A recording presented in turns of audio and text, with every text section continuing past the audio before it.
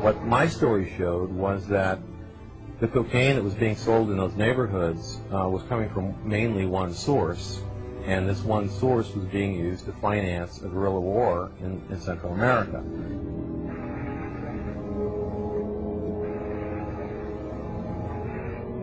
The general idea of the CIA dealing drugs was something that the American mainstream press had never written about before, and that's why it prompted outrage among blacks, among drug reform activists, among politicians, by the CIA, by every federal agency involved in the drug war, because it showed they weren't doing their jobs, that it was a fraud. Sir, the man in the leather jacket. I will tell you, Director Deutsch, as a former Los Angeles police narcotics detective, that the agency has dealt drugs throughout this country for a long time. The room exploded.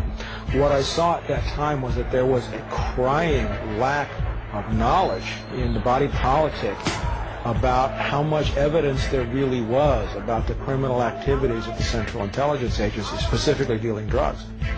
Director Deutsch, I will refer you to 3 specific agency operations known as Amadeus, Pegasus, and Watchtower. I have Watchtower documents heavily redacted by the agency. I was personally exposed to CIA operations and recruited by CIA personnel who attempted to recruit me in the late 70s to become involved in protecting agency drug operations in this country. I have been trying to get this out for 18 years, and I have the evidence.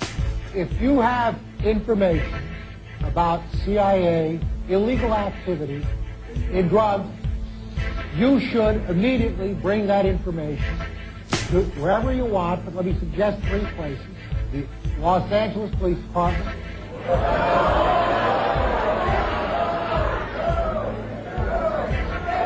it is your choice, the Los Angeles Police Department, the Inspector General, or office of one of your Congress persons from this 18 years ago, sir, and I got shot at for it. What was the big deal? He came up here, he sat there, and he lied to the American people. Let me say something else. If this information turns up wrongdoing, we will bring the people to justice and make them accountable. He came, he went, and nothing ever happened. I think all the gangs were heavy players in the drug trades because the cocaine explosion caused so much product to be out on the streets in Chicago. These traffickers needed somebody to move it, so naturally they turned to the gangs.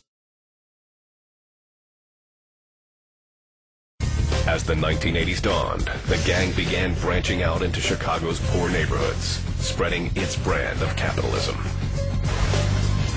Those same areas, you know, where they lack economic stimulus. While some members got legitimate jobs, the rest sold drugs. For the most part, that is what keeps them together, is the drug business. The Satan disciples created a structure to control the flow of money.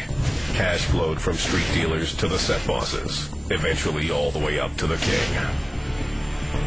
Once you sell narcotics, yes, you're going to be making money for yourself, but also you're going to have to pitch some back in. You're going to have to pay something back to the gang.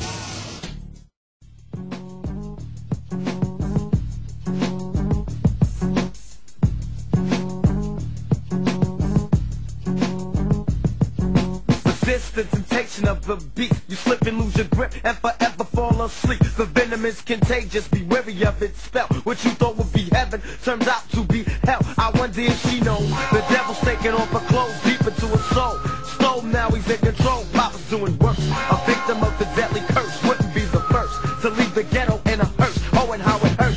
The children pay the biggest price, never gets the chance to grow up with a happy life. Blame it on the rock, but we know that's a bunch of crap. Someone from the top supplying us with plenty crap, keep them in a day. Don't let them see the other way, let them all get paid. Won't live to see another day. See, they never got a breath of the sunshine. Now the kids addicted and only hit it one time. We're destined to be dead as a nation. Don't let it come to this. Resist the